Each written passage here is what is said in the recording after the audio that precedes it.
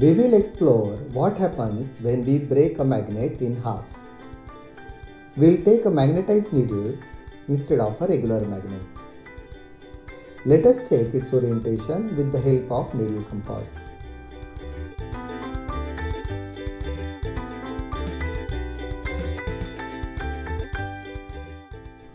Pointed end is the north pole and the end with the hole is the south pole.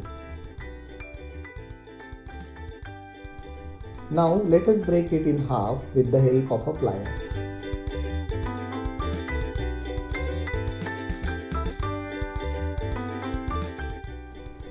We will check the orientation again.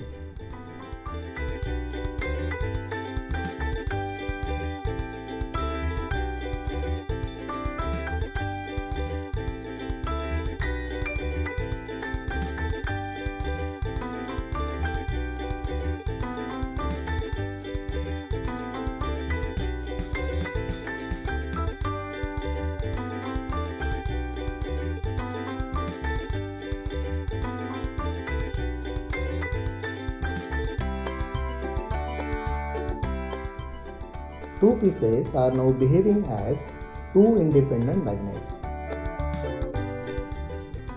For the first piece, the side with the hole is still pointing south, while the newly cut part is the north pole.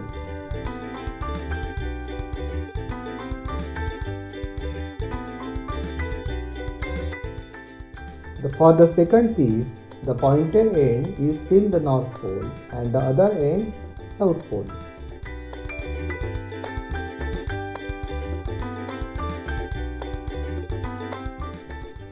We can say that breaking a magnetized needle or a magnet creates two magnets.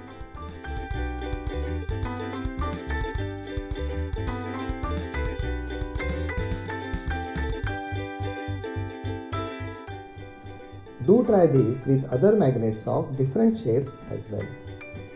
Thank you.